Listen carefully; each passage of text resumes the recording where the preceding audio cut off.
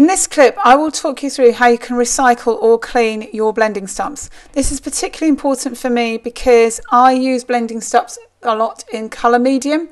So when I use them, for example, in red, and then I want to use them on blue, the red will transfer onto the blue. You will see this in this demonstration that I'm about to show here. Now, firstly, I'm going to show you how over time, when the blending stump becomes blunt, it doesn't entirely blend that well. I've just done some cross hatching and you can see it hasn't blended the pencil entirely.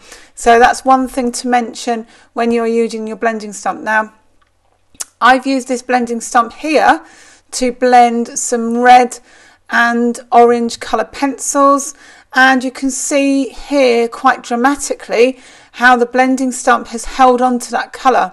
So if, for example, I was blending a sky with blue colour pencil, that red would transfer onto the blue of the sky if I was using that blending stump. So it's really important that if you are using blending stumps that you clean them, or that they are clean before you're using them on your work, but also that they have a point on them. So before we get started, I'm going to talk about the resources you will need. You will need a craft knife with a sharp blade. Make sure the blade is sharp before you get started. And you will also need some sandpaper for fine sanding at the end of the process. So the first thing I'm going to do is to take off any of the edges and to get my paper stump to a sharp edge. So I'm doing that, and I'm making sure that I'm going along the edge of the blending stump and taking that paper stump off away from me. So I'm not cutting towards me, I'm cutting away from me. And you need to make sure that when you are doing this, this is either being done by an adult or under adult supervision. We shouldn't be having children doing this by themselves.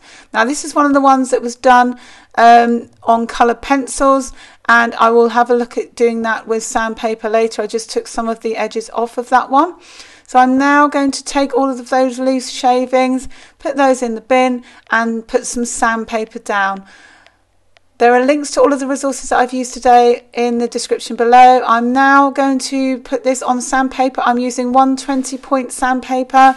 I would suggest you use fine sandpaper because obviously we are just essentially sanding paper here, because blending stumps are made out of paper. So I'm just rotating very carefully this one because this is a really small blending stump, and I'm just rotating it very carefully. I don't want to go in too much because otherwise I may damage the blending stump, but if I do, I will just go in with the craft knife later. So I'm just literally rubbing it very carefully on the sandpaper to get the edges off so it's ready to go for my next piece of work. So you can see there's some tiny little bits there, but they're just at the base. I probably wouldn't even go near that, but I just want to get those little edges off before I go and do my next piece of work, because it could be a completely different colour and you wouldn't want that colour to end up on your work. Now, this blending stump has considerably more residue on it. I think I may have actually used this for oil pastels. I can't honestly remember, but it does have quite a lot of colour residue on it. Now, most blending stumps you will see will have charcoal and pencil on them, but I do use them quite a lot for colour pencil work.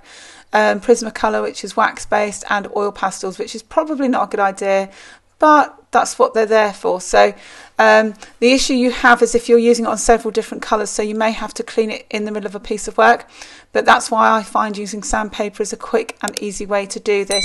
But if the worst comes to the worst, you could, and it is really dirty and you need to get it back to a fine point, then you use the knife. But at the moment I'm just cleaning this with sandpaper, and I'm then at the end just going to bring it to the final point, making sure that my knife is really sharp, holding it steady on the table, and just bringing it to that final point there.